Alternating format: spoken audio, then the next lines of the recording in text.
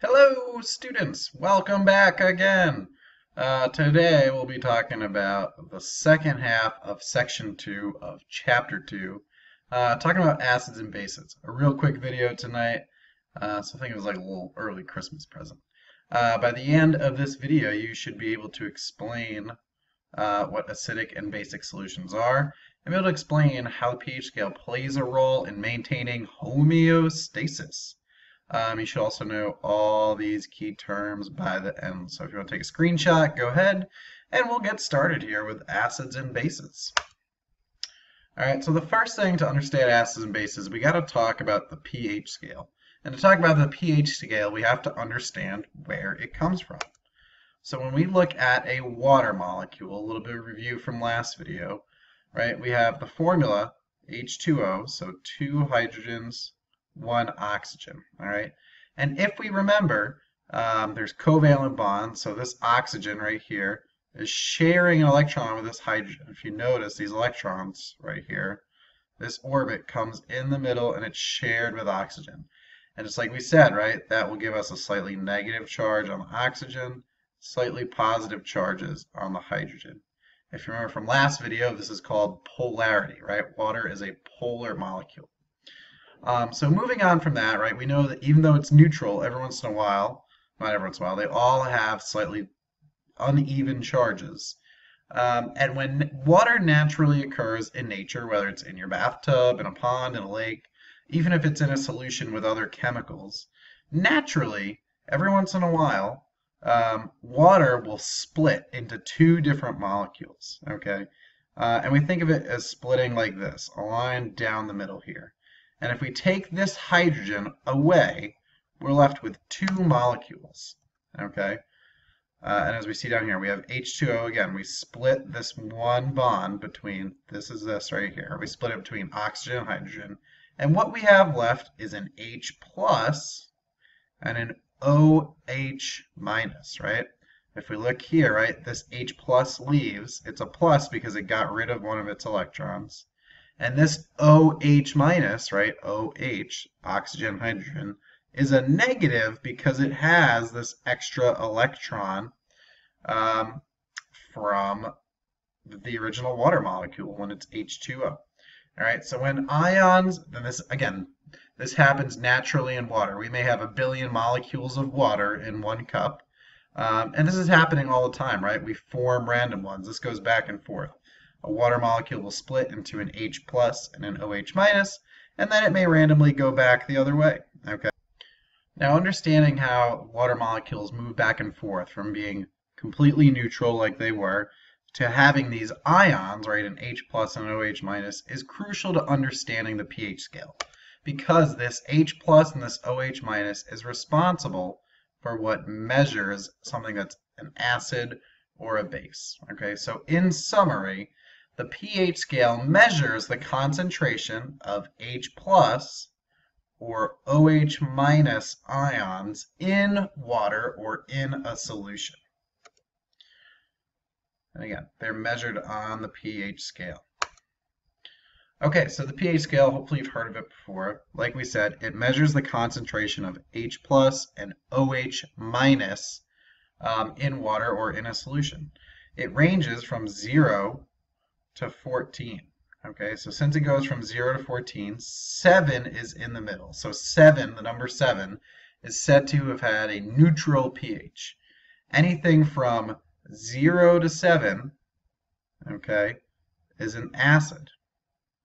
And anything from 7 through 14, okay, is a base. If we look at some of the things here from 0 to 7, we see hydrochloric acid, lemon juice, vinegar, tomatoes, bananas. At 7, right, where it's neutral, it's not really an acid, not really a base, we see milk, blood, and water, right, things that are in our bodies quite substantially, so we have a pretty neutral pH as humans. And then as we move more basic, all right, we have things like baking soda, ammonia, soap, and different types of cleaners.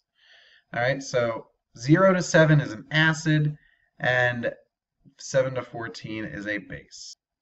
So we said, right, the pH scale measures concentration of H plus and OH minus. All right, so anything from 0 to 7, we said, was an acid, okay, and in anything that's an acid is anything that has a high concentration of H plus, or those positive hydrogen ions, okay?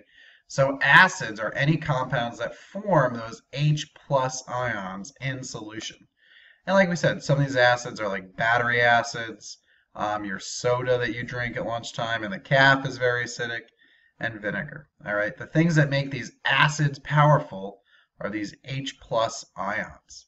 And we've always heard of acids being really dangerous: sulfuric acid, hydrochloric acid. You hear of acid rain, right? The reason this is so dangerous is because we have these H plus ions, and this H plus doesn't like to be positive. He wants to gain another electron. So that hydrogen plus is going to bond with something really quick. And that's why when you spill acid on yourself, you get burned, right? It's reacting with your skin, basically stealing electrons from your skin. When we look at bases, okay, so since an acid was anything with an H plus concentration, the other half of that would be a base, okay? And a base is any compound that produces an OH minus ion, that other half. And another word for OH minus is called a hydroxide, okay? So bases are when there's a lot more OH minus, not the H plus. Some of the different bases we see are bleach. Lots of your typical cleaners are bases. We see like Drano, drain cleaner. Soap is basic. Ammonia is basic, okay? All these solutions have a high concentration of hydroxide, OH minus.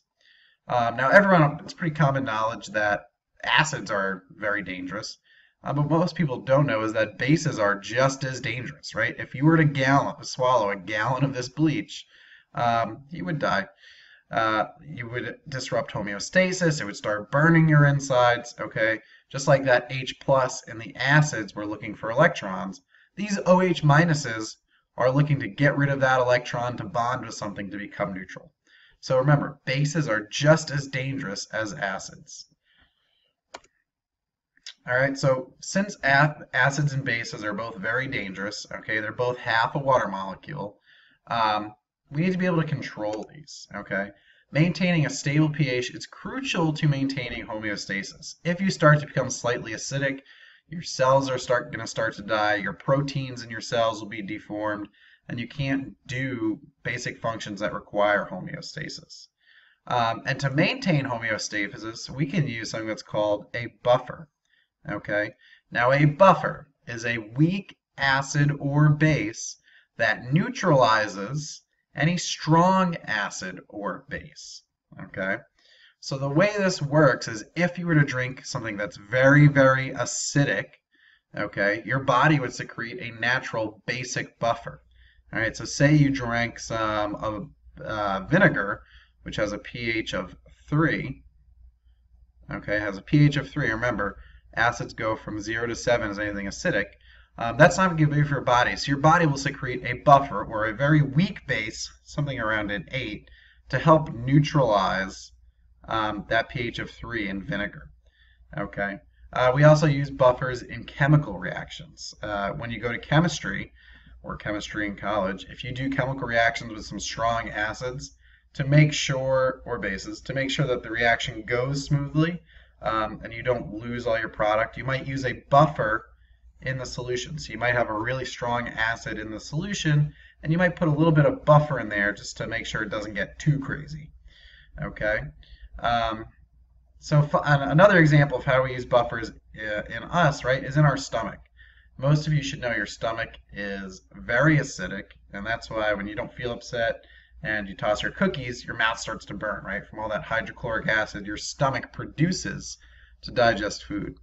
The reason the acid in your stomach doesn't burn through and leak out to the rest of your body is that it has a mucus layer, all right? This would be the inside of the stomach in here. These are our stomach cells. And these cells secrete a little mucus, usually sodium bicarbonate, okay? And this sodium bicarbonate or any type of these carbonates right here that are secreted are buffers, okay? They're weak acids and bases, or a weak base that reacts with acid in your stomach to neutralize it, okay?